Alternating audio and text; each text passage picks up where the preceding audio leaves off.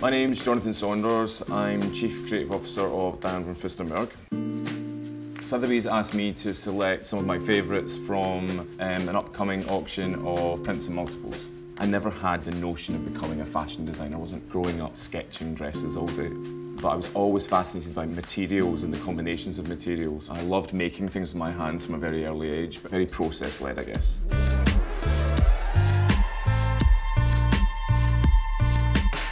Every season's very multifaceted in terms of reference points. There's definitely a recurring visit to certain artists' work. Warhol's probably the closest to the way that I love to work.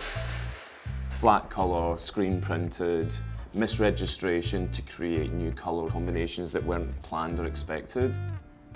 I started learning about screen printing at Glasgow School of Art, physically screen printing almost every day for about 4 years. I just love it. It's very spontaneous, it's very physical, and there's also things you can't control in it.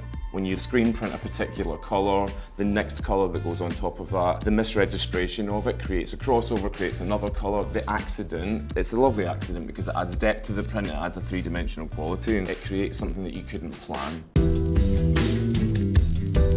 When I think of Basquiat, I think of that moment in New York in the 70s and 80s where creativity was spawned, the grit of the city, but also the beauty. Its diversity, the combination of colours, the playfulness, but actually it's a bit frightening. And the spontaneity of all of the line can also look quite aggressive. The collision of that creates such a beautiful body of work. Chagall's quite personal for me. It was my first ever art book that I bought. I think I was about 8 or 9 years old. And I found it in a second-hand shop in Glasgow in Scotland. And the cover of this book was Trampled Flowers. I think what I was drawn to was the dreaminess of it all and the uncomfortable nature of that colour. Using these kind of acidic but beautiful combination of colours together. It's a very similar feeling that I got from that painting a long time ago.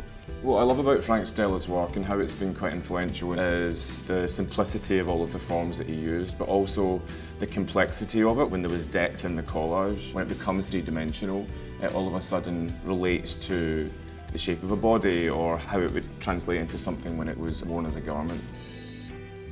Producing a collection or any body of work as a creative, I think you start with the top level kind of atmosphere or what you want to create, but I love the process. I'm fascinated by how you can use these very simplistic, almost industrial techniques to create something beautiful. Ta-da! Look at that creation. Start again.